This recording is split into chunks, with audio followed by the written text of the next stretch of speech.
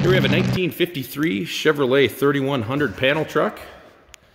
This one came into us just as you see it, and obviously is not your standard panel truck. This thing, first off, as you can see, has been put on a GM four-wheel drive chassis. And as you look through the pictures in the video, you'll see that it's centered properly, fits the truck actually pretty well.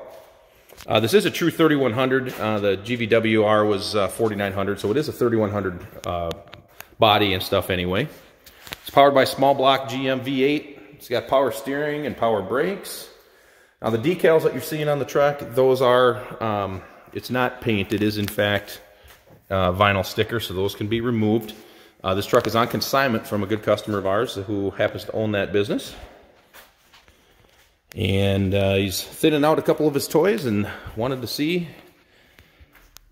if someone else could have as much fun with this one as he did. Get a look here.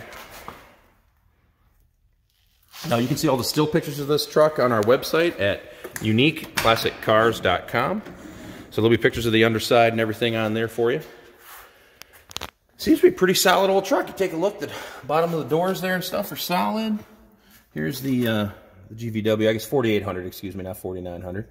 So that would be a 3100 truck. Has captain's chairs borrowed out of a different vehicle at some point. Look at the vehicle, you got a tachometer, all your gauges there. There is not a speedometer in this truck, just so you're aware. Fuel gauge, aftermarket stereo, of course. It does need, if you want to finish, it does need a headliner and upper side panels. The rear panels, when I open the door in the back here in a minute, you'll see that, I'll open that up here quick.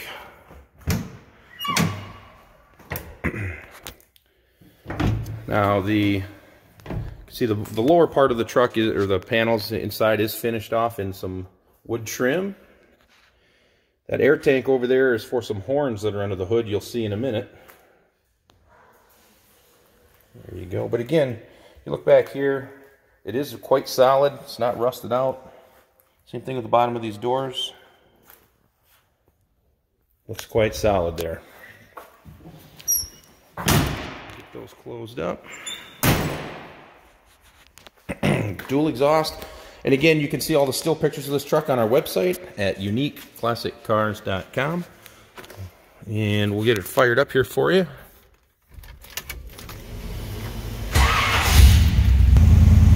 Alright, she is running. You can see the gauges are all lit up there.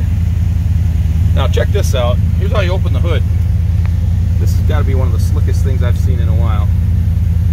So you flip this switch right here. Watch this.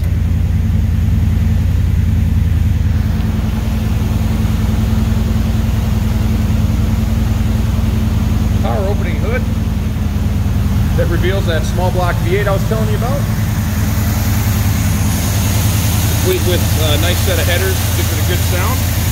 Again, you got power brakes, power steering. Got an upgraded aluminum radiator in there. And here's the horns I was telling you about. Those are air-powered horns from the tank in the back.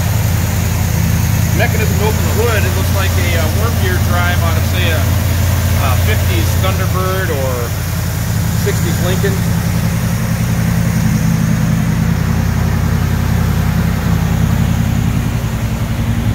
Give you another walk around, let you hear the back here.